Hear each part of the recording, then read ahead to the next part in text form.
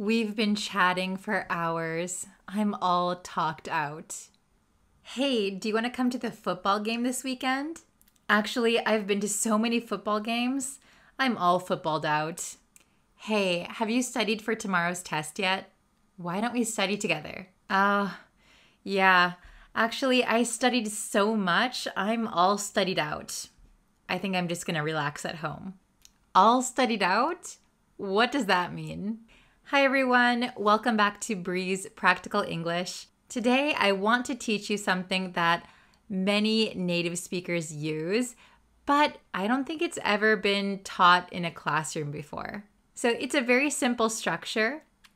All you need is all plus verb plus ed plus out. Or you can use all noun ed out. Okay? So all studied out. What does that mean? Well, this structure is used when we have done something a lot and we don't want to do it anymore. We are tired of it or we feel exhausted. We don't want to do the thing anymore for a while. So if someone says, I'm all studied out, that means they studied so much that they're tired of it. They don't want to do it right now. Maybe they want to wait a while and then they'll study again. If we use it with a noun, for example, hey, do you want to come to the football game this weekend?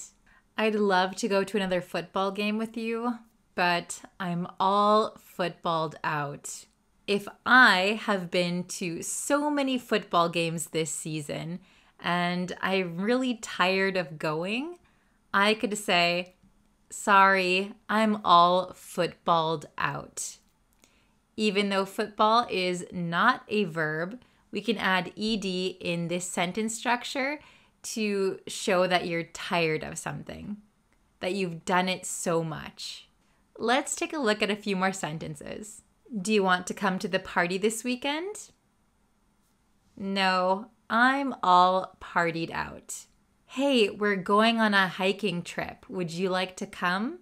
I've been hiking every weekend. I'm all hiked out. Would you like some more coffee? Actually, I'm all coffeeed out. I'd like some water, please. Hey, Bree, why don't we brainstorm a new lesson together? Oh gosh, I'm all brainstormed out. I've been brainstorming all day. See how easy it is to use? We hear a similar pattern when we use I'm all tired out or I'm all tuckered out. I'm wiped out. All of these phrases mean you're tired, you're exhausted. So when we use I'm all verbed out or I'm all nouned out, it just means we're very tired of doing something.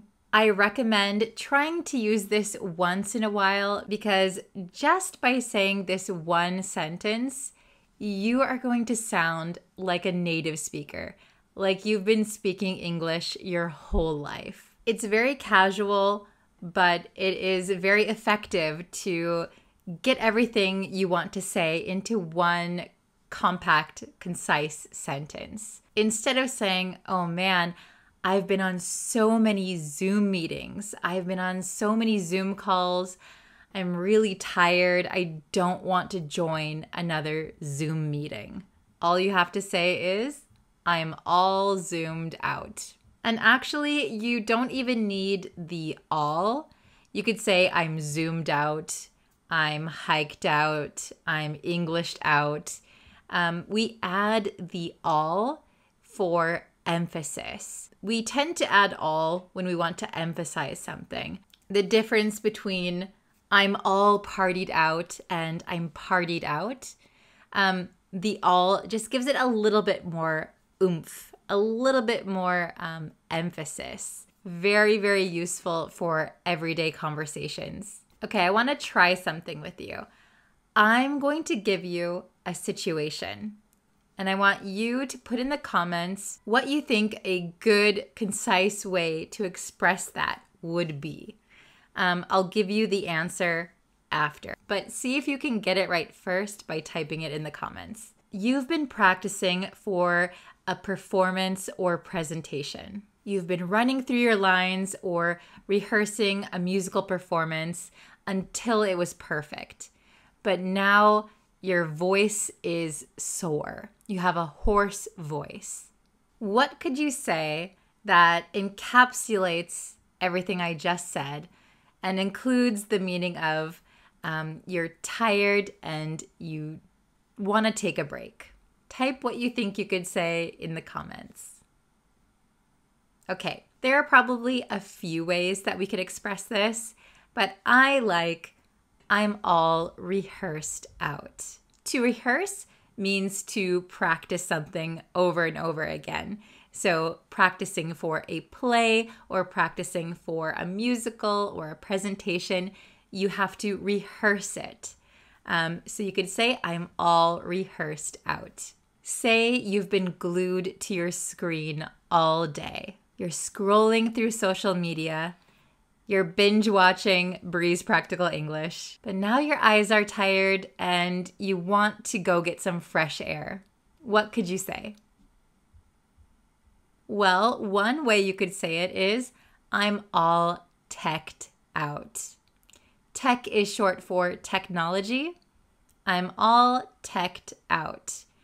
I'm tired of using technology for the day or for right now. If you're tired of using YouTube, you might say, I'm all YouTubed out. I'm all TikToked out. I'm all social media'd out. Okay, this is the last scenario. You've spent your whole day gardening. You're planting flowers. You're trimming the bushes. You're doing all of that. Your hands are in the dirt. But now you're sweaty, your back hurts, and you want to go relax. What could you say? That's right. You could say, I'm all gardened out. I'm all gardened out. I'm tired of gardening. I want to go and rest. Great job on that one. You can find more information on this lesson at breezeenglishstudio.com. I have tons of free resources, and I have a resource just for this video also. I'll leave it linked, so go check it out. And I will see you in our next lesson, unless you're all Englished out. In that case, I'll see you when I see you. Okay, bye everyone.